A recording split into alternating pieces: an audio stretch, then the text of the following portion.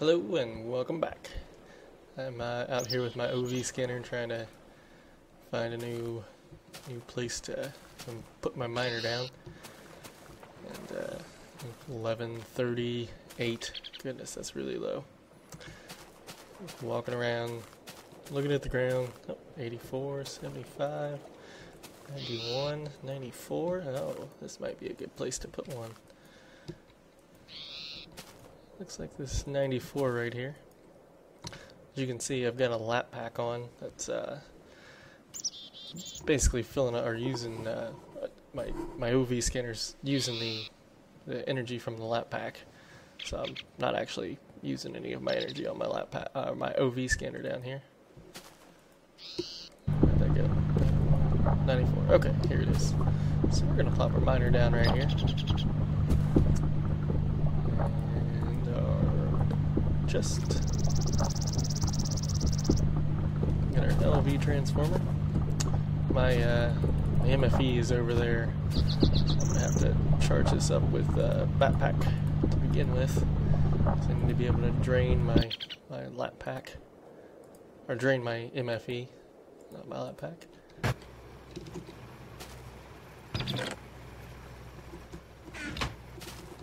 There is quite a bit of power left in that thing. My jetpack on.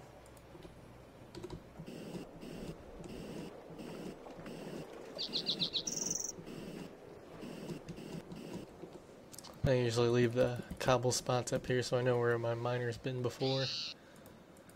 We got 250,000. The lap pack will hold 300,000. I went ahead and looked that up. So we might just keep coming back here and charging things because I don't want to lose that much power. It's a lot of power to lose.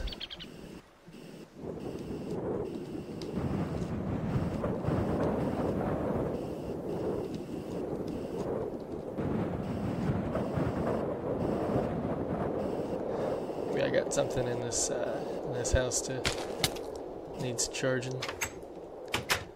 I usually keep all my things pretty well charged, so it's probably not a good possibility.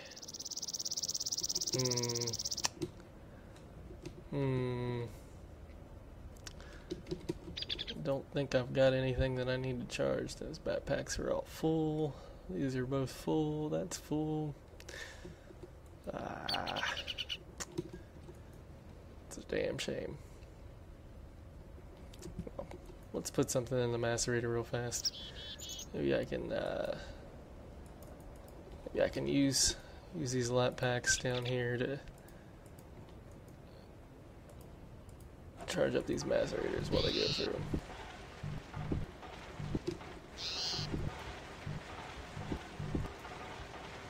I can tease them from that. I'll tell you what, I'm just gonna cut the cable. Pow. Oh, but that one's still gonna be connected to the back box. That's just... Oh, the lap pack's not actually charging the macerator. So you gotta have a backpack to charge the macerator. Well, learn something new every day.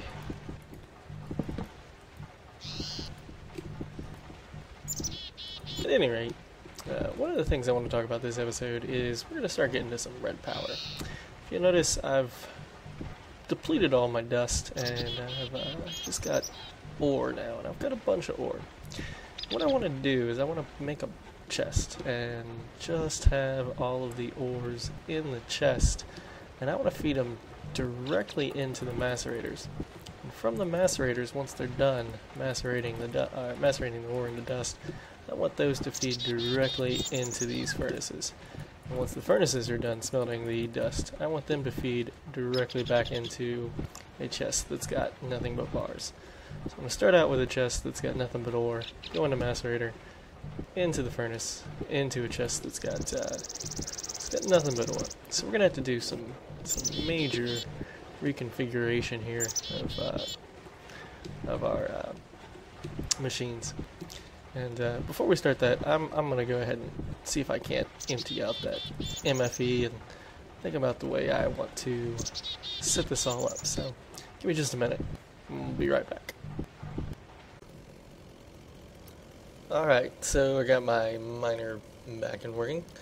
And I came back and I thought about it, and I'm just going to kind of show a temp setup on how I want to do, how you can do these red power pipes, or not red power, but buildcraft pipes and systems, and using the redstone engines and the pipes.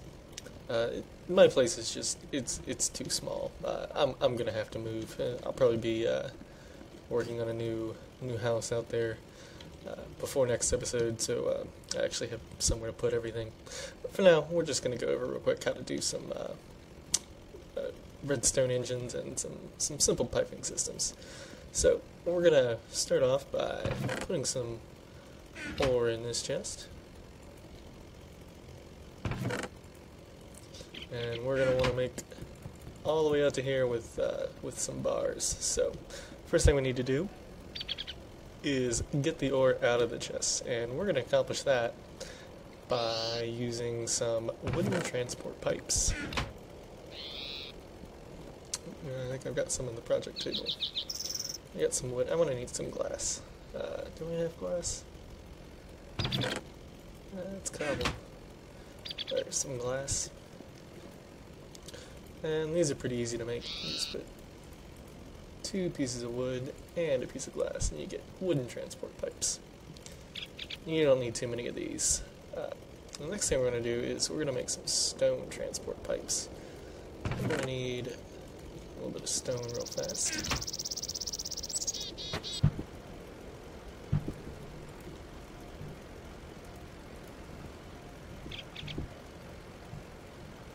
About 4 stone should be enough for this little tutorial. Same thing, just stone on opposite side of a piece of glass. Alright, so we got wooden transport and stone transport. The next thing we're going to want to make is a redstone engine. And the good thing about these is they won't overheat like steam engines or combustion engines. You can get some pretty major explosions if your combustion engine overheats. Redstone engine only takes a power signal from redstone, like a torch or a lever. It doesn't require anything else to go. It doesn't need water. It doesn't need coal or fuel or any of that kind of stuff that you're going to need later on for steam and combustion engines. So redstone engines are pretty simple. It's just a piston, 2 wooden gears, piece of glass, and a couple of wood. So let's make a couple of those.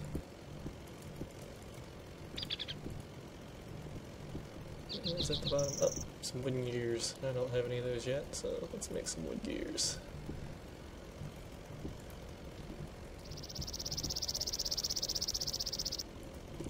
To make wood gears, it's just sticks in a little diamond shape.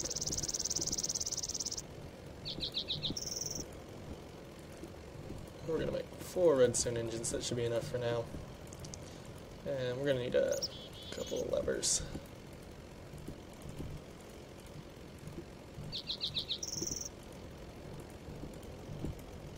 Alright, this is pretty much all we need to start this out. The first thing you do, you put your wooden transport pipe next to your chest, and you can see how it connects like that. Now, if I had a stone transport pipe, it'll still connect, but I won't be able to pull anything out of it. That's where the wooden transport pipe comes in. So we're going to set our redstone engine down after. Now, if you can break it with a pickaxe, you can set redstone engines down like this, and then a pipe like this, and it won't work. The engine, the blue part here, needs to be pointing at this guy. You can change that around with a wrench, but I generally just try to place them right the first time. Oops. And the best way to do that is just to place it after the pipe, because it will automatically orient itself the correct way. I'm going to put a lever right there. We're going to turn it on once we get hooked up. So what we're going to want to do, we're going to want to put stuff in the top of here, and then we're going to take it out from the side. If we put it into the side, it won't work right.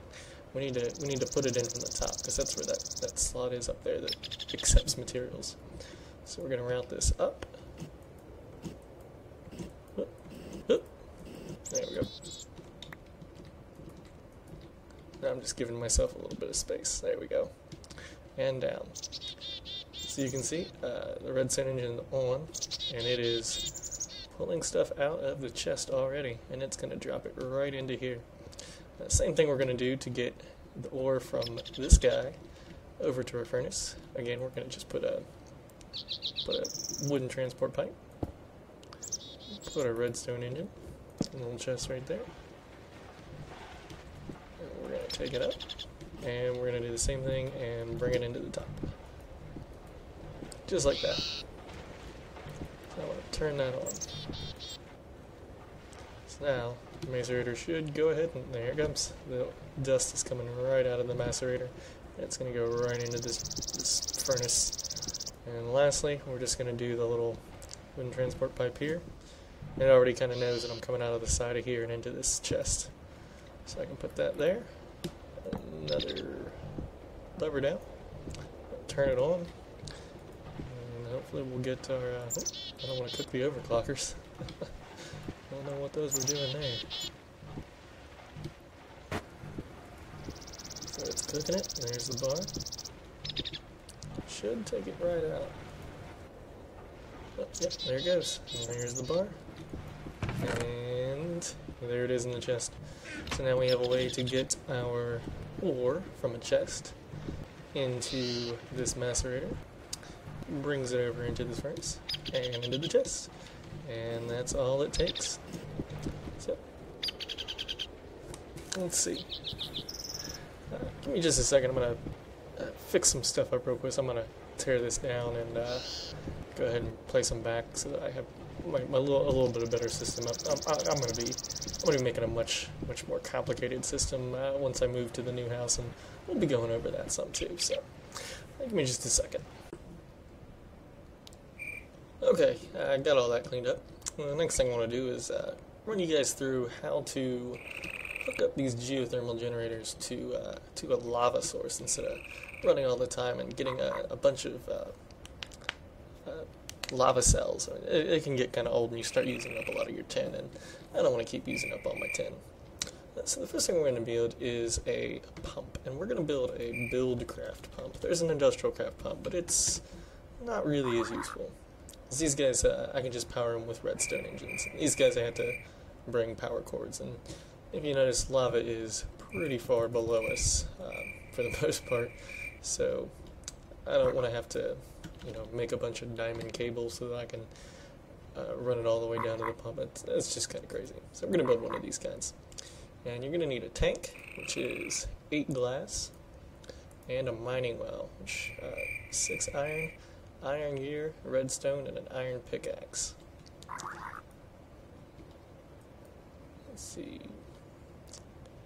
I think actually I should have everything in here that I'm going to need. Let's make that iron gear real fast. So make an iron gear. Just upgrade your wood gear to a cobblestone or a stone gear, and upgrade the stone gear to an iron gear. And just do the same thing with some iron, and there you go, iron gear. We'll make our pickaxe. There's the pickaxe. And iron gear, redstone, iron down the sides, and we got our mining well. And then we're just going to make some glass and combine the two. And now we've got a pump. The pumps run on the redstone engines, so I'm going to go ahead and grab a couple of those. The other thing we're going to want is we can't pump fluid like lava or water through these regular transport pipes. So we're going to need something called a waterproof transport pipe, and it's pretty much just a stone gear with one little upgrade to it. I'll show you how to make that upgrade. First you're going to need a piece of cactus. Oops. I want to smelt that cactus down.